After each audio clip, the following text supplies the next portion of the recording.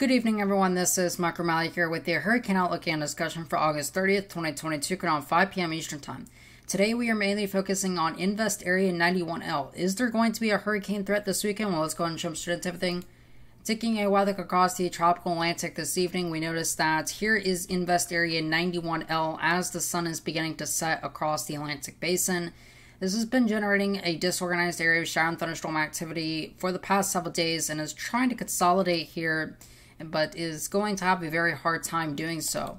If we take a look here at the visible satellite imagery, we notice that this evening we do have more in the way of showers and thunderstorms, but generally on the east and southeastern side of whatever circulation is trying to form down here. Now, it has become a little bit more compact compared to yesterday. We are not dealing with three separate areas of organized convection. Today we are actually dealing with a main central area, or seemingly a centralized area, somewhere close to about 15 degrees north, about probably 15, 16 degrees north. And this will be moving off towards the north and west over the next several days in the general direction of the Leeward Islands. However, it will miss the island chain more than likely by a substantial margin. If you take a look here at why this system is not really strengthening and where it is expected to go and how strong it will get, let's take a look at the H4 forecast first. This is the 12Z run valve for 8 a.m. this morning. This is the analysis period. We're looking at the 200 millibar wind, so we're looking at the wind at about 39,000 feet in the atmosphere. And we notice our system is just not overly that strong right now as a result of this upper level low, what we call a tropical upper tropospheric trough.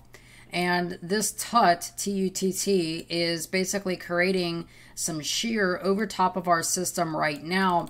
But there's also a lot of dry, stable air around. And we can look at this in the relative humidity field.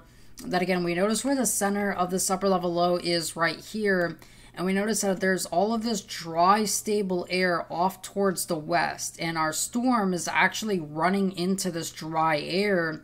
And so it's going to have a tough time strengthening for the next several days. And in fact, here on the H-Wharf, we notice what ends up happening is we start to get this lobe of energy that begins to move around to the north of where the current position of the storm is. And this actually becomes the focal point, the launching point per se, for tropical cyclone formation, because this eventually begins to take off here and our low migrates underneath this pocket of more moisture and more favorable conditions. If we look at the upper level environment at this time, sometime by Friday, it actually seems to be a little bit more favorable here on the H4 forecast, which does allow this to become at least a little bit better organized for the time being.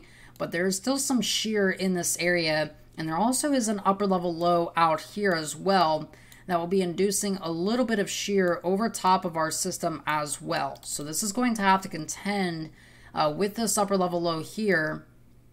And then by the time we get into Friday and Saturday, we end up dealing with a storm that is trying to become better organized, but can't really do so because there is still all of this shear over top. And again, this is basically this broad upper level low here that is going to be generating some of that shear over top of our system at this point.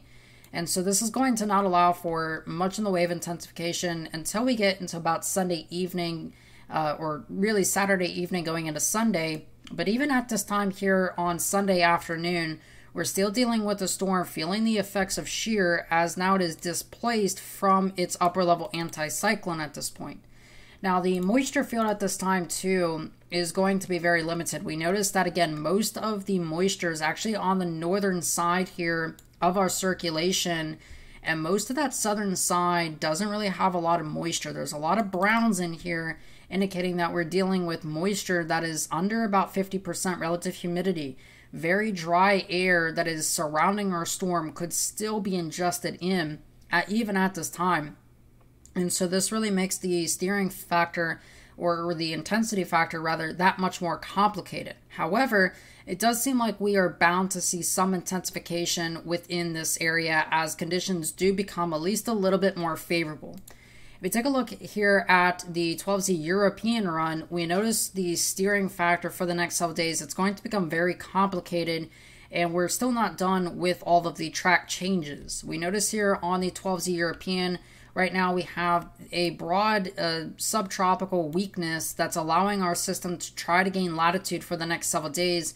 And then eventually, in the long run here, we have this trough that swings in here by about the next 4 days. This is on Saturday. And so this overall weakness in the subtropical ridge allows our storm to get northward in the first place.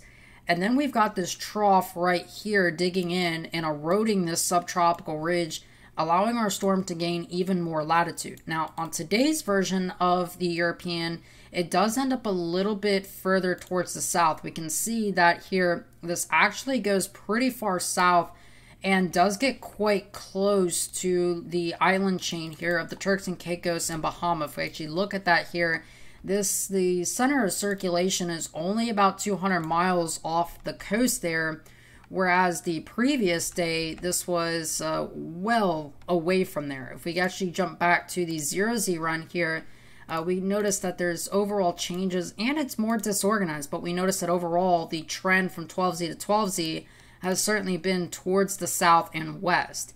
And this is reflected here in the overall model track guidance for the next several days. Now, I will caution that this is not a set in stone guarantee because of the fact that we do not have a well-defined low-level circulation at this point. So it is a little bit too hard, or it's too early to determine where this is going to go. But we notice even some of the models like the UK Met model here do bring this pretty close here to the northern part of the Leeward Islands.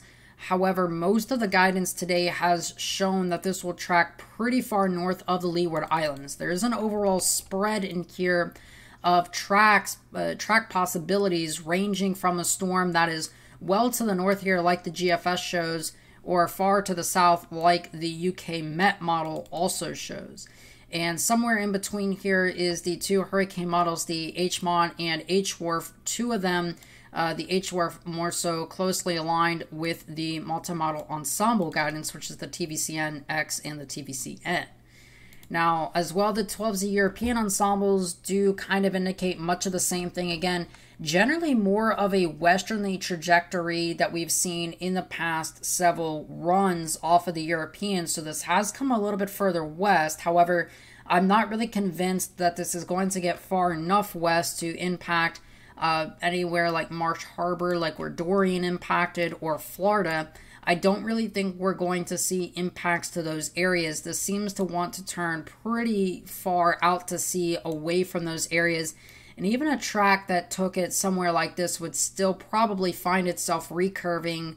And some of these have a very sharp curve. So here's kind of 3 different possible areas and kind of bringing within that the range. And somewhere down in the middle here is probably where we're going to end up with a storm that could get quite close to Bermuda within the next couple of days. If we look at some of these track guidances here, that is Bermuda, and at the 5-day period, there is some model spread that certainly wants to try to take this close to Bermuda, so we'll have to watch for impacts there. Either way, again, it does not seem like we'll be dealing with a significant hurricane threat for the United States. However, this could be a hurricane threat for portions of Bermuda, so this will have to be something to watch as we head into the weekend. All right. So that being said, I do hope you have a great rest of your afternoon and evening. Of course, I am Michael O'Malley. I'll be talking to you guys again some more tomorrow.